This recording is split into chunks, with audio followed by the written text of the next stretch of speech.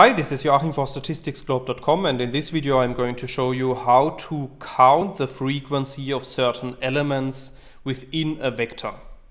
So in the video I'm going to show you an example, and the example data for this video is created here in lines 4 and 5. So if you run these two lines of code, you can see that at the upper right of our RStudio the value x appears. We can also have a look at the data. And as you can see here at the bottom of the RStudio console, our data just contains several numeric values.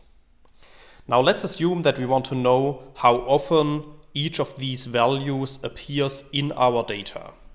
Then we can use the table function, as you can see here in example 1 in line 9 of the code. So if you run this line of code, you can see that at the RStudio console, a table is returned, and you can read this table as follows. So in the first row of this table, you see the original values of our input data. So in our data, for instance, we had the value -4, and this value appeared only one time in our example data. To give you another example, the value 0 appeared 380 times in our example data. So by applying the table function, you get the exact frequencies of all values that appear in your data. However, sometimes you might be interested in only one of the values of your data. And in this case, you could apply the code that is shown here in example 2.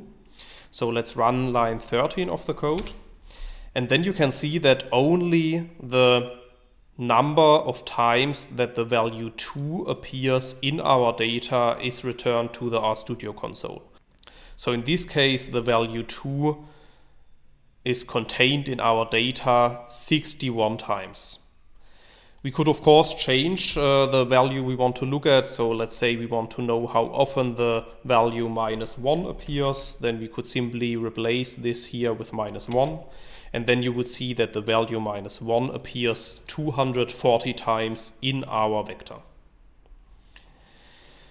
Yeah, so that's basically how to count the number of elements with a certain value within your data. However, if you want to learn more about that topic, you could also have a look at my homepage, statisticsglobe.com, because on the homepage I have recently published a tutorial on this topic. And in the tutorial, I'm explaining the code that I have shown here in the video in more detail. You can check out the tutorial at the bottom of this video in the description, because I will put a link to the tutorial in the description of this video. And if you have liked the video, of course, I would also be happy if you subscribe to my YouTube channel for more R tutorials in future. Okay, thanks a lot. See you next time. Bye bye.